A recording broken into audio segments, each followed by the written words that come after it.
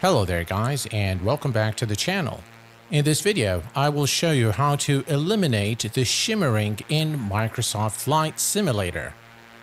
Shimmering is the flickering that you see on buildings or on parts of the scenery, especially far in the distance.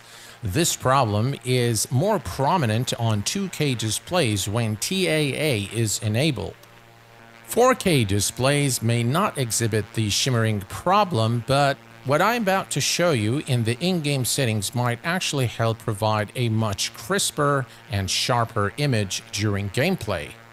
I'm also going to be showing you a couple of performance tips that might improve performance. Let's get started. We are now in the in-game settings. As you can see, I'm running the sim in full screen and 2K resolution. That is the native resolution of my monitor. The anti-aliasing technique used here is TAA, and what you'll notice is that I have render scaling set to 140.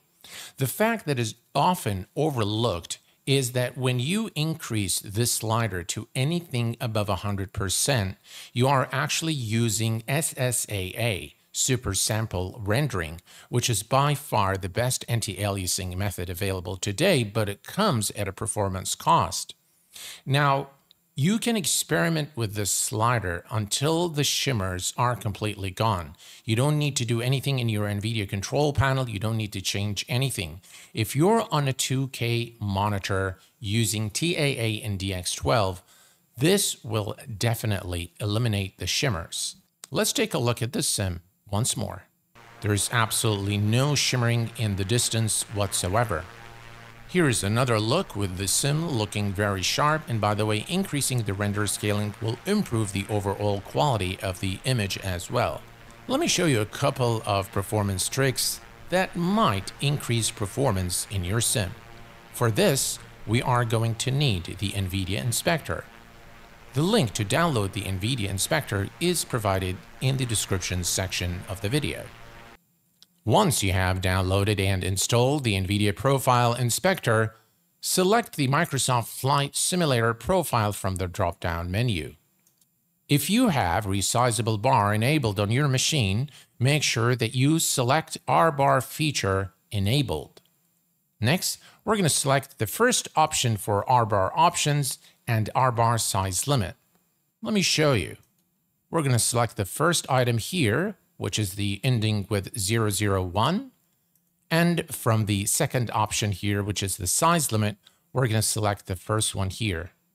Next, we're going to go to the other section, to the memory allocation policy. From this, we are going to select WKS memory allocation policy moderate pre-allocation. This one will be selected by default. I have noticed that this option provides a little bit of performance uplift in most games, including Microsoft Flight Simulator. Apply the changes, and you're done.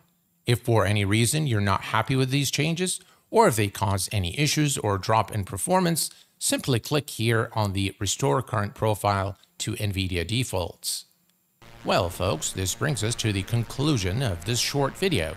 I hope that it does improve performance and your flying experience in Microsoft Flight Simulator. If you have any questions, as usual, please do post them in the comment section below. Until next time, please take care of yourselves and each other, and I will see you all very soon. Thanks for watching, and bye-bye for now.